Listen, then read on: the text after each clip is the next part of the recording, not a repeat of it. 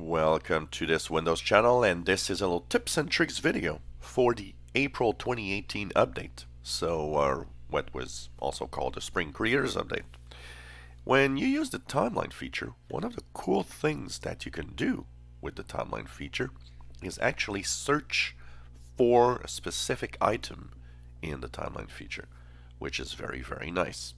So for example, if you want to know everything you did, maybe regarding Facebook, well, if you've been there, done things or activities in the past, months or weeks with the Facebook stuff, or whatever you did, all you have to do is click the little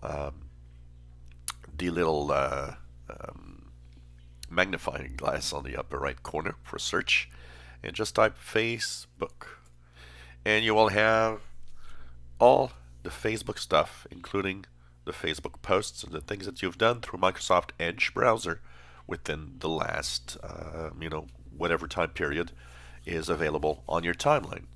So this is kind of cool. And so whatever you want to look at, whatever you did, whatever app, anything that has to do with, Word, you can type, for example, Word, and you'll see all the Word document stuff that you actually have worked on in this same timeline feature. So everything's in there, as long as, of course, the app or the program you use is actually using timeline. So it makes it even easier. You think about something you've done.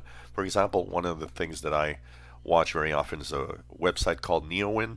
Well, I can go here, type Neowin, and actually it's bringing to me every website that I've gone through on Microsoft Edge, every Neowin article basically that I've read, or pretty much. So it's really nice actually, and helps you find whatever you're doing,